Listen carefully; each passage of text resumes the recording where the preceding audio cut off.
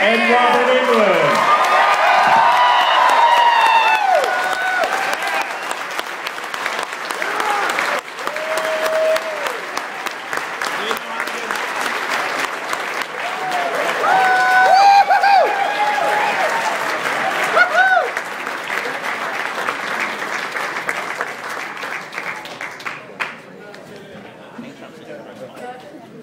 That's all right.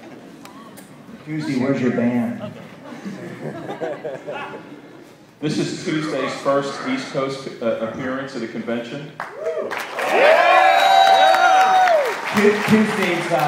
Tuesday shares a thing with both Whoopi Goldberg and Sam Shepard. She doesn't like to fly.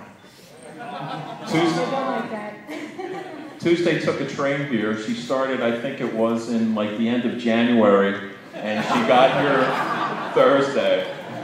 And she'll be back home by probably mid-May. It's a long train ride. This girl went through hell to come out here.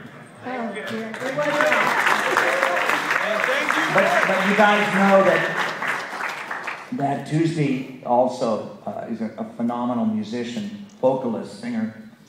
And years ago, I had the honor of meeting Sam Shepard, and he doesn't like to fly, and he used road trips to write poems and plays and movie scripts, because you get into a rhythm.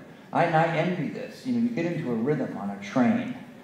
You're not moving slow on a train. You're just not, at sort of like digital text jet level. And there's something about that rhythm that I think is really complementary to the way an artist thinks and creates. Yeah, I know it is. It's really, really relaxing.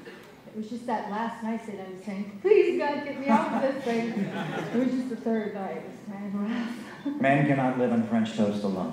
No, you need pancakes. So we'll do like we always do. If you have a question, please raise your hand and we'll call on you.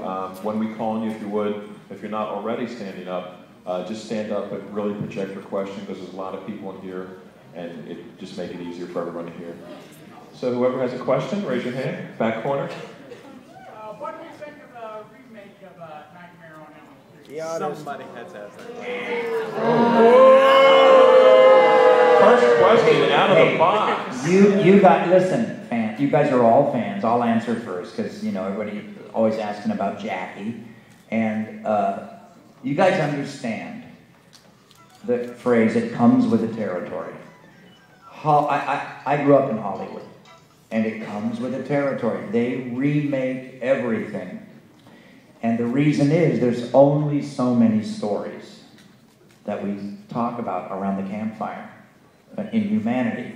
Boy meets girl, boy falls in love with girl, boy kills girl, boy meets boy, whatever. Boy slashes boy. But there's only so many, yeah. And you guys, you guys love a particular genre, and a blend of genres, cyberpunk, horror, fantasy, science fiction, etc.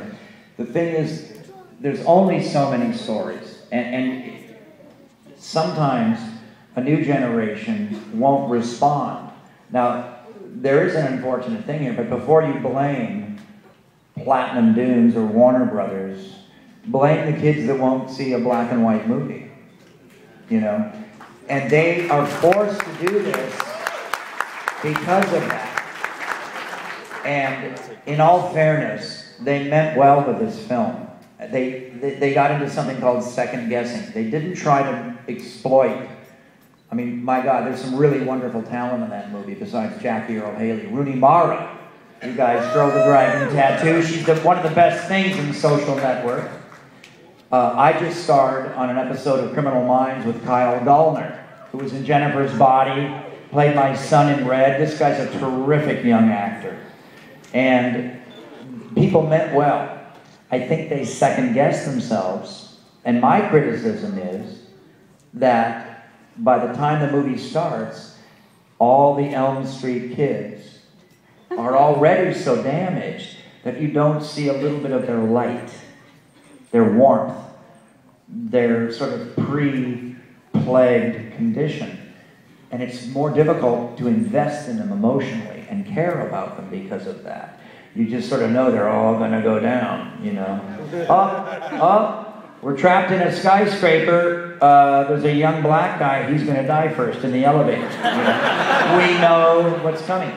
And because they were a little bit gloomy, you know, I think that you didn't invest in them. But there's some remarkable images in that film.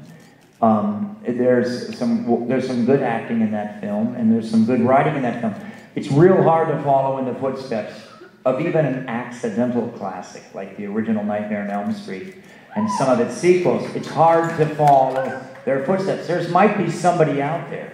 There might be a Peter Jackson. There might be somebody out there that could do a great Wizard of Oz. But do you really want to see a remake? Because here's what happens. Every time I watch The Nightmare on Elm Street that I'm in with Tuesday, or then every time I watch Wes Craven's New Nightmare, I find something a little new in it. And I'm in the goddamn thing, and I discover something. And I can watch Wizard of Oz, and I'll catch something in Judy Garland's eyes, or I'll catch something that's set up with the three farmhands who become the Tin Man and the, you know, and the Scarecrow and the Lion. You'll catch some other level, peeling back of the onion. And that's why we need to encourage people to at least check out originals, not to thwart remakes or sequels or prequels. You know, everybody was poo-pooing the prequel to John Carpenter's The Thing. Not the original Thing, but the prequel to John Carpenter's Thing by the guy who did Let the Right One In. There's some really interesting stuff in that. There's some really good stuff in that. And I think we just have to kind of forgive that and understand that if we're going to use our cell phones and if we're going to be convenient on the internet, that we sort of have to forgive Hollywood a little bit, you know, for remaking stuff because they can't get people to watch Casablanca anymore in a remastered DVD. Okay, that was my rant.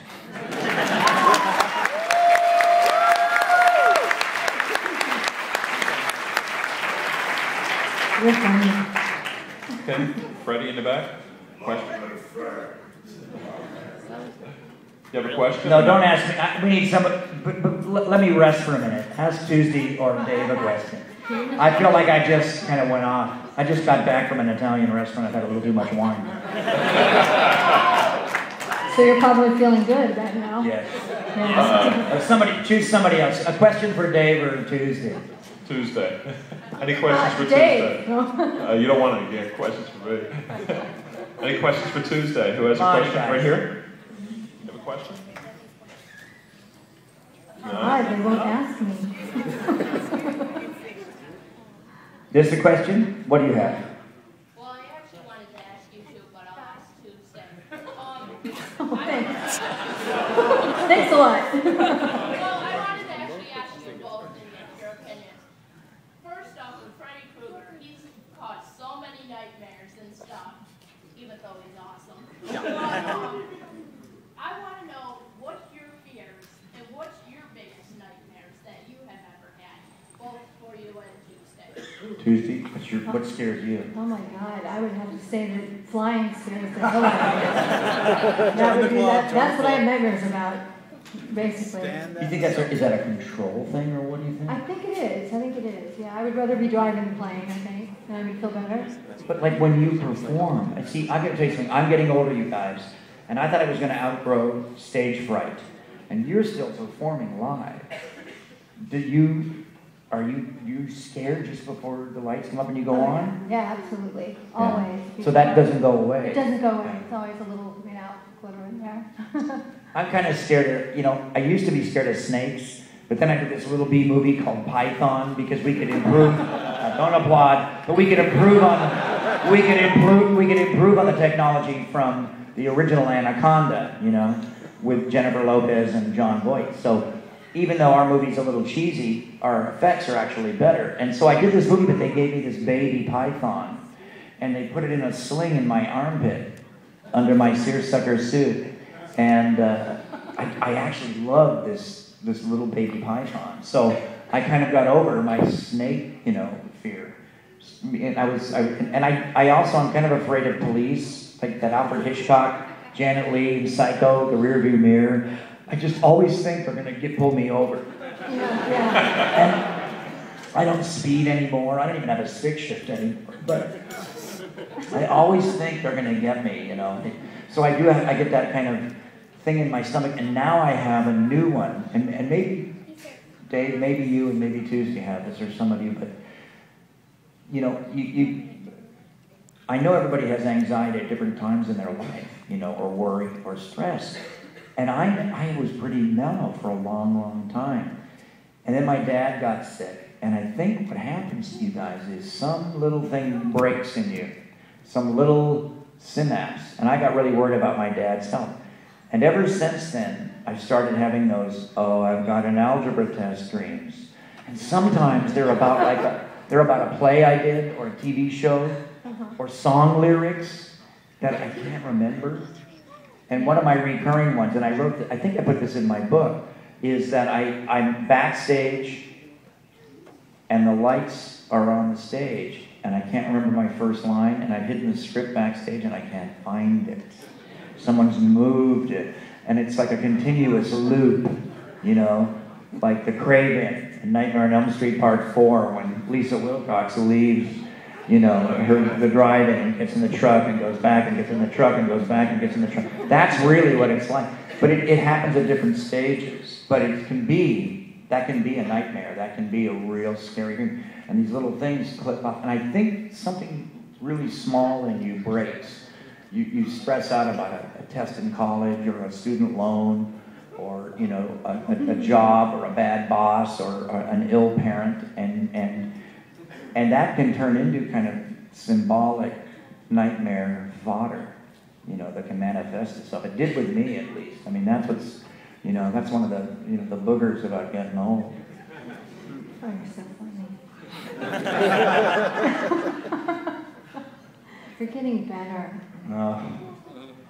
I wish I could go on and sing songs live. I think that would scare the bejesus out of me. I don't know how you do it. You never know. No. Yeah, you never know. Well, I see a gentleman here.